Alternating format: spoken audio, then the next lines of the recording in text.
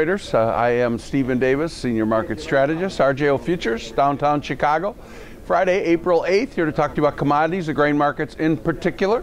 Corn market, we've got that March 31st planting intention report out of the way last week. It was bearish corn. That low has not been taken out, so be aware of that. Two headwinds here in the corn market.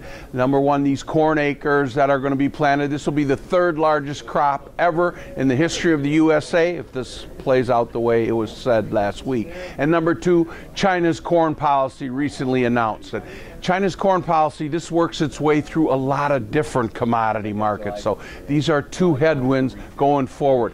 This could be the third biggest corn crop since 1944 in the USA, and the biggest since 1944, excuse me for that. So exports are important for corn. They're pretty good. We need them to continue to be very good going forward here. The corn-soybean ratio now favors planting a soybean versus corn. Soybeans had this very big rally here. It's going to buy some acres from corn, and we'll find out how much here in the weeks ahead. Certainly in Louisiana, where they just had a deluge of rain, there's going to be soybean acres planted at the expense of corn acres. So we'll keep talking about that.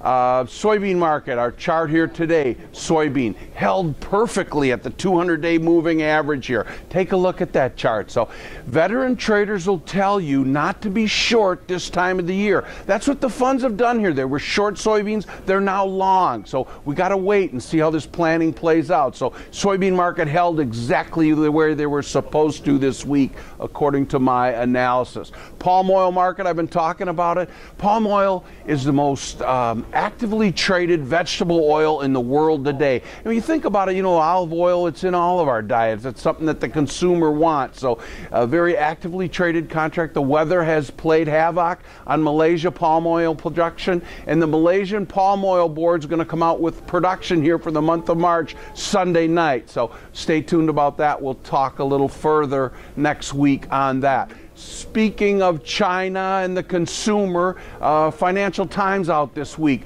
a study from McKinsey saying that Chinese consumer spending is going to explode here in the years ahead. Well, the next 10 years, maybe it's going to be 3 times what it is today. So keep in mind, consumer spending here in USA, it's 2/3 of GDP in USA. So the China consumer getting ready to spend, what's he going to buy? He's going to buy steak and hamburgers just like the Americans buy, and put bacon on those hamburgers. So this is a big story going forward. We're going to keep talking about it.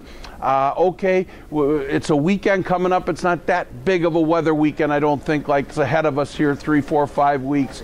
So I kind of think this Malaysia palm oil announcement Sunday night will guide the markets early next week, and we'll talk to you next week. Everybody have an excellent weekend. Thank you. Futures and options on futures may involve substantial risk and may not be suitable for all investors.